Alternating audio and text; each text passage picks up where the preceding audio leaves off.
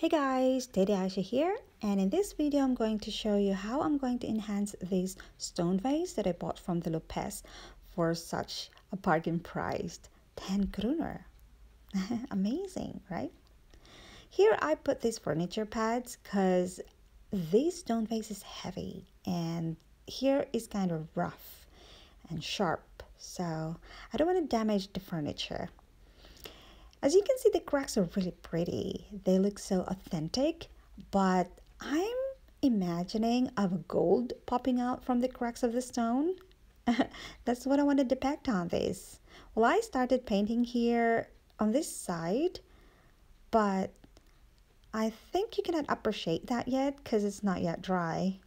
Well, anyhow, I am going to use, or I am using, since I started, I'm sorry for this shaky camera. My bad. I am using this gold acrylic paint that we bought from the dollar store for just 30 kroner. I like gold to accent some of my decors because it looks so classic. I don't know why. Anyways, let's do it, guys.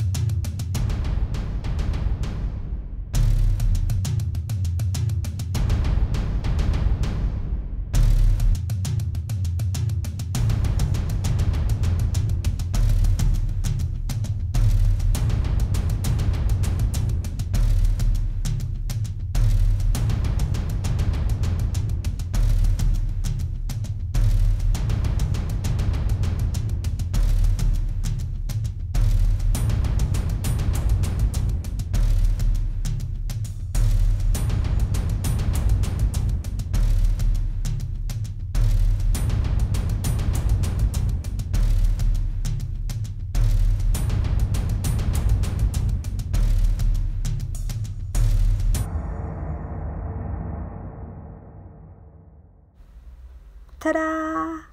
Look at that. Look at the details of this stone vase, guys. Oh, I felt so in love the first time I saw it. So, and it's real deal. So, I took it right away. All right. Well, I personally am so happy how it turned out. This is what I was really imagining before.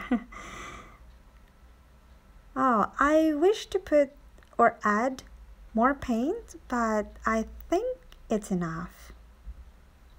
I don't want to overdo it. I do believe less is more. Too much is not really that good. So, alright guys, if you like this video, please poke that thumbs up button. And if you're new to my channel, smash that subscribe button down there. And if you have suggestions, you can write it in the comment section below, and don't forget to click the notification bell so that you will be notified if I have new one. All right, so thank you so much for dropping by, and see you for the next video. See ya. Bye bye.